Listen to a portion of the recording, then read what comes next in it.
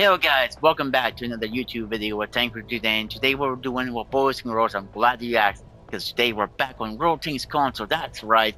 And what we're doing on World Tanks console, that tank, well, today we're taking a look, or you want to say it, doing a tank review, not taking a look again, doing a tank review on the newest French or Western Alliance heavy tank or main battle tank, whatever way you want to call it, the Leclerc T4. And I gotta say, guys, by having this machine, it feels really good as a main battle tank in Era 3. For the French, I don't know how the German Leopard one feels, but this thing feels pretty freaking good, in my opinion. It hits hard. It's a quick tank. Its armor's alright in some areas, in some spots where you're going to be in, and stuff like that. But this thing, is it worth 6,000 gold?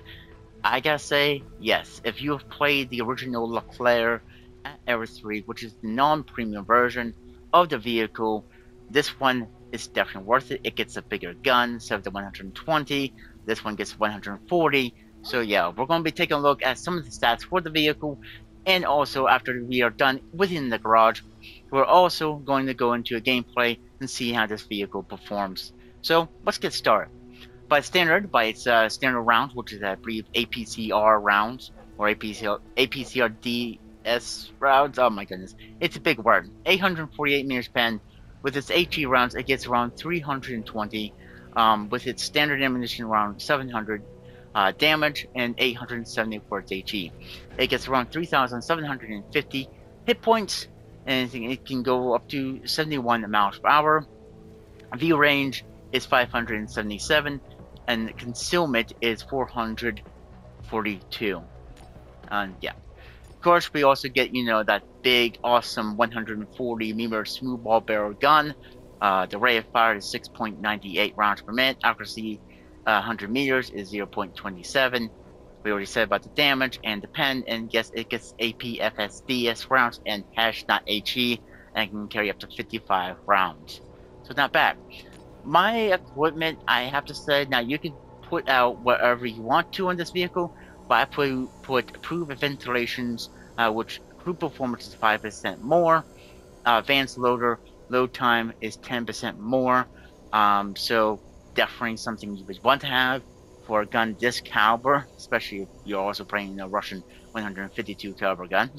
And then I also put gun stabilizer, improved shell accuracy while moving. Vehicle movement accuracy is 20%, and turn rotation accuracy is also 20%. To make sure you get that first shot out, or even the second shot when there's a light tank surrounding you in a death circle, I guess you could say. I put on my tank, I put all premium consumables. That's what I do with all my premium tanks. Of course, I put the premium repair kit. I also put a premium smoke screen and a premium fall patch kit, which helps get you more health. The smoke screen, which can help you if you want to retreat and stuff, it will help you with that. And then also I have around 50 rounds of my APFSDS rounds, around 5 rounds of hash. This gets if I want to hit those lightly armored targets, but yeah. And then there's no upgrades. Of course, my perks of my commander is put rapid loading when 10% increase to gun reload speed, which is really good, like I said, with this gun. So you want to get this gun firing as fast as you can. And then steady aim, 10% increase to accuracy. Again, you kind of want that accuracy as well. And then snapshot, 12% increase to accuracy during turn rotation, which again, you want that to happen with this vehicle. And then rapid aim, 10% increase to turn and gun rotation speed, which is a very helpful thing. But you can put whatever else you want on your commander. I mean, I guess you could put, if you really want to go there, 6 cents, just in case you want to put this in there. But honestly, with how World Tanks console is, you really don't need 6 cents, dude, because the game would already let you know when you're getting spotted. So in a way, this would be kind of a useless skill, especially in Cold War, because there's true vision, so it doesn't matter if you do get spotted. by using this one, but you know, you could use if you want to, or you want to use this. I mean, if you want to use it, assertional awareness, which is 6% increase to max view range, which will help you spot farther, but that's totally up to you. Or if you want to play as a stealthy version of this vehicle, I wish we can have two builds for this, or at least like two areas for perks maybe. That would be cool. Like one side of perks where we can have like a consumer build, and another one's like a powerful, hard hitting build, I guess you could say. But yeah, you can take whatever else you want, but that's my idea. I really want to get this gun firing as fast as I can, and also, you know, have the good accuracy. Of course, there's appearance. Then we have armor. So the armor, it's pretty decent. The lower plate, which is not that mid plate right there, but the lower plate, if you do show that, that will get pinned, and you're using your full gun depression as well, which we'll be going over here in a few minutes. Really makes this vehicle pretty decent, and it will bounce a good bit of shots. So we got 6 mirror thickness, which is the little bits which is underneath, like where the engine deck is where the turret is, where you ain't gonna matter. Then we got 10 mirror thickness, which is all the space armor all over the place, and the two fuel tanks in the rear of the tank. Then we have 20 mirror thickness, which is these little spots here and there, even the sides of the turret of the rear, where the ammunition gets, and more space armor in the belly of the tank.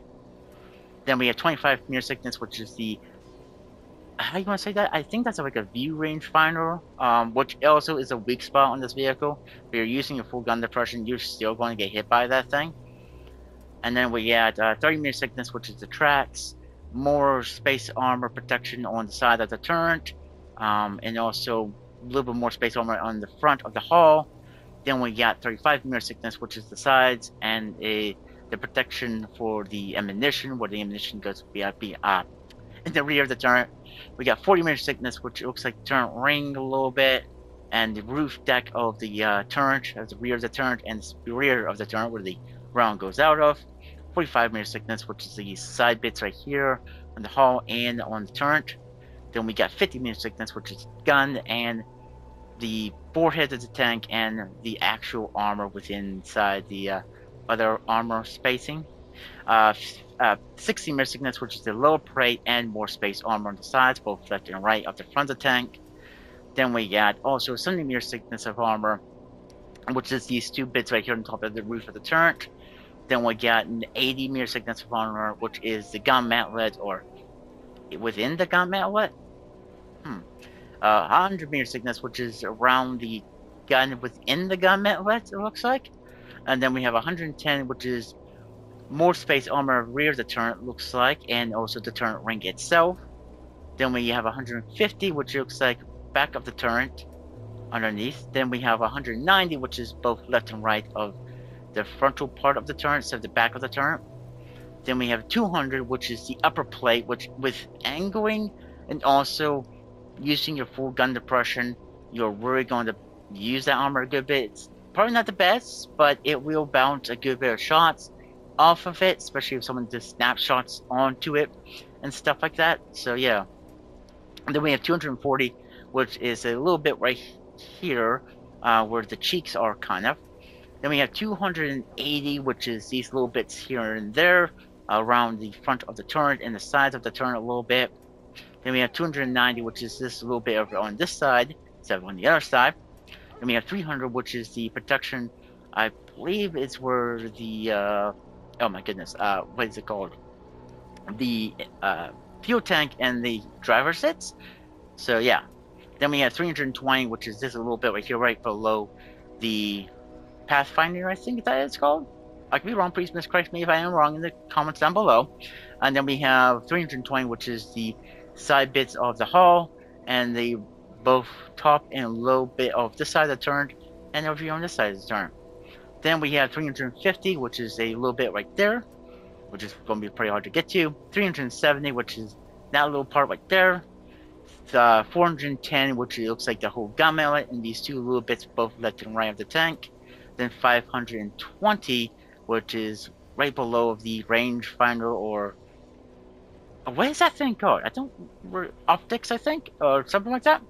Then we got 550, which is this side of the tank. I believe this is the left. I could be wrong, or right? Maybe. Which is 550, which is pretty decent because it's sloped out a little bit. Especially if you shoot like this, maybe you might actually bounce. Then we have 570, which is on this side, that little bit right there, and plus that mid plate of the hull. So yeah. And where is it? Modules. So let's see. The crew. Where is the crew? Yeah, so there's the driver right there. And of course, you only get 3 people within the tank, but this thing is pretty strong anyways. So yeah. But let's go over some of the other stuff with the tank. So top reverse speed is 32 miles per hour. Horsepower is 1,500. Power to weight ratio is 26.13. And intro fire chance, which means how much you get caught on fire, is 10%, which outright you don't really get caught on fire that much with the tank. So yeah. Hull rotation speed is 38 seconds. Soft terrain resistance is 2.06. Medium terrain resistance is 1.27, and frame terrain. Am I reading that right? Farm terrain resistance is 1.08.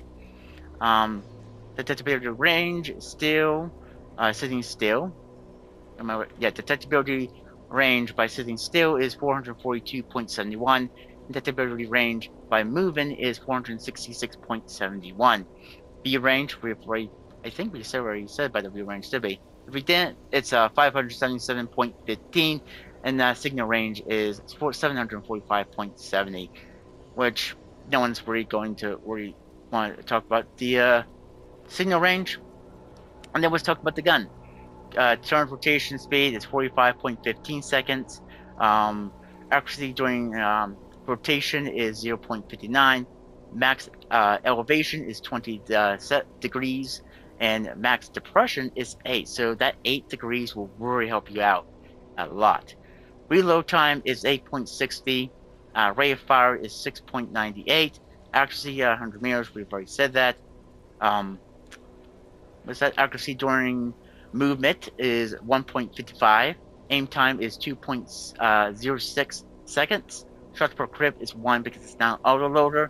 You would think it would be because it's a French tank. Some French tanks are autoloaders except the MX-30. So yeah.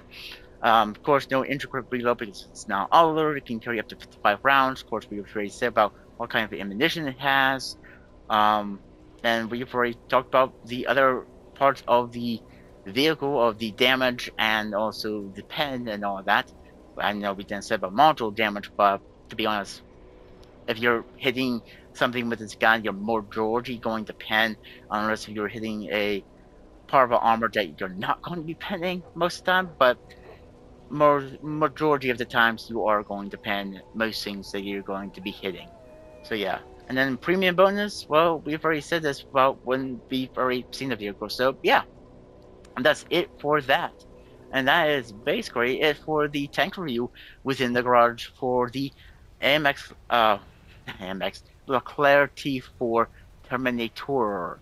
Or am I saying that name right? I really don't know. I don't think I am. But yeah, this vehicle is just awesome in its own right. So is it really worth it?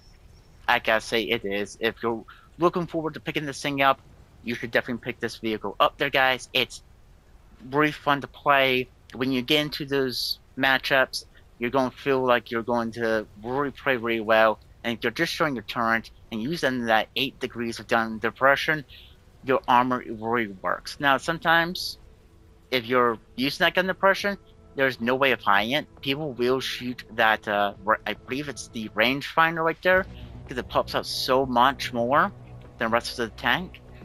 But still, at the point of that, if you're still playing this vehicle and stuff like that, it still could be a really good vehicle.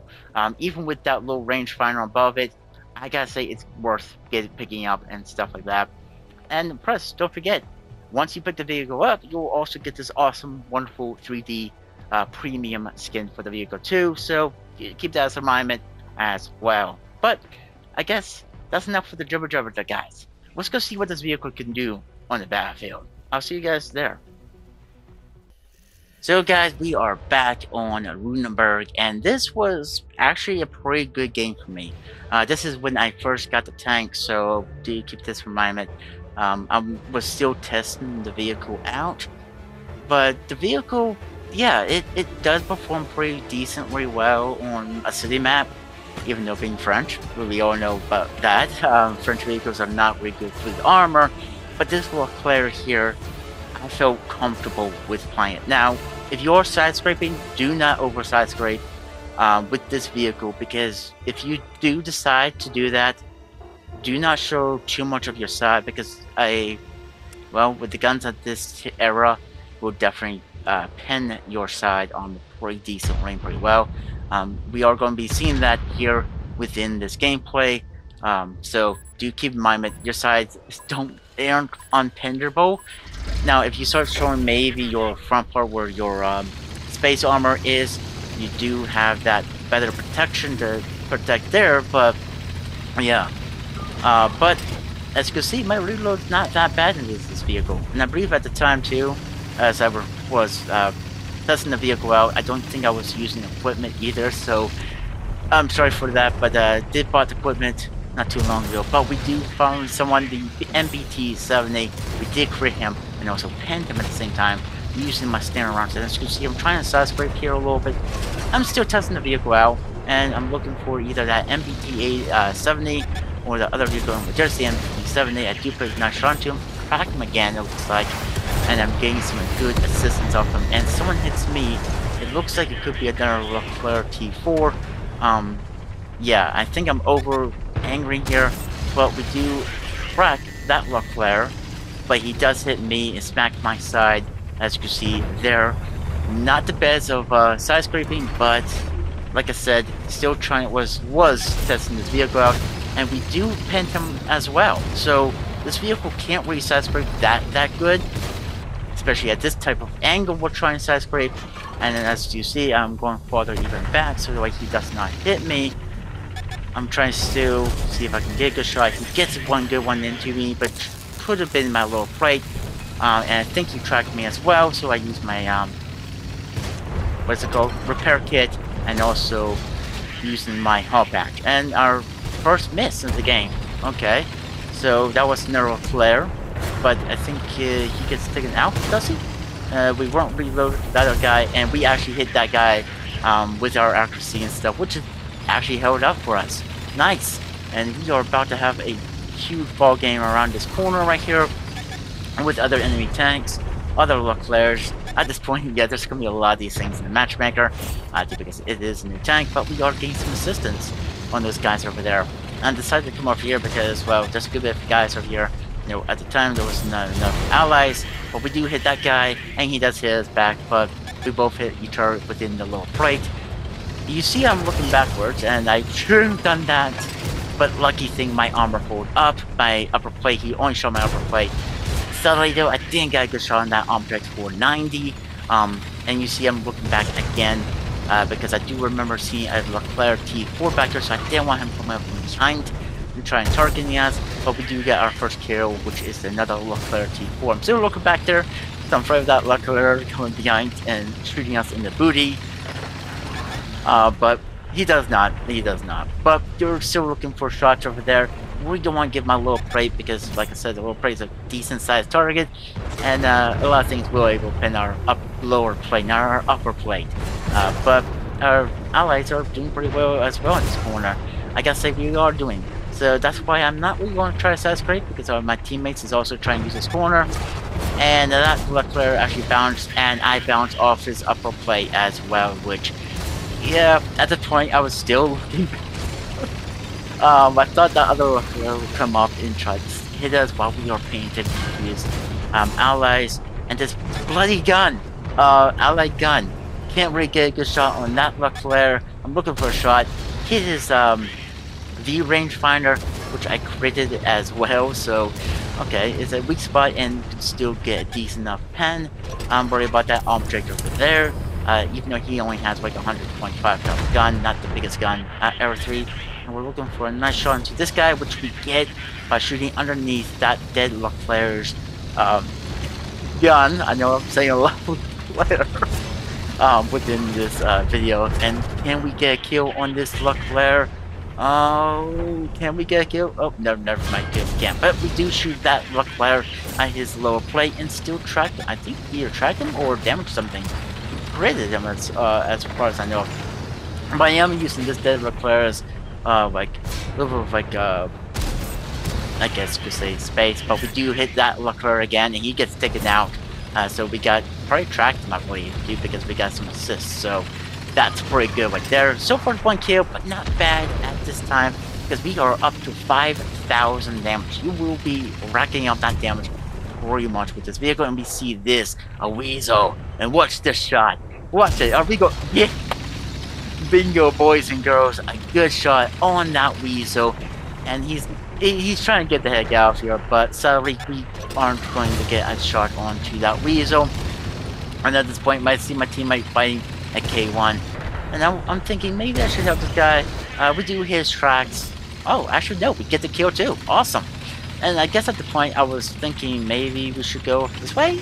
But then I was thinking maybe over here because I have a teammate that's like pushing up as well. And I kind of don't really want to leave him because he's a one shot and he's looking at me like, you can go first, buddy. You got more hit points. So I'm thinking, okay, yeah, I probably do have more hit points. I mean, I do have more hit points. I have 1,000 some hit points left. He only has like a little bit, and it looks like he's kind of confused a little bit too where to go. I don't want to race over there because I know there's still a Wiesel, and I'm using my hull patch as you see. I'm using premium ones, which I'm trying to reverse because I don't want that Wiesel surprising me due because of these alleyways. That's part of the reason why I'm looking all over the place because I know there's still at least a Wiesel, but I see my teammates fighting against something up here, so I want to help out. And well, I was kind of late on that trigger, wasn't I?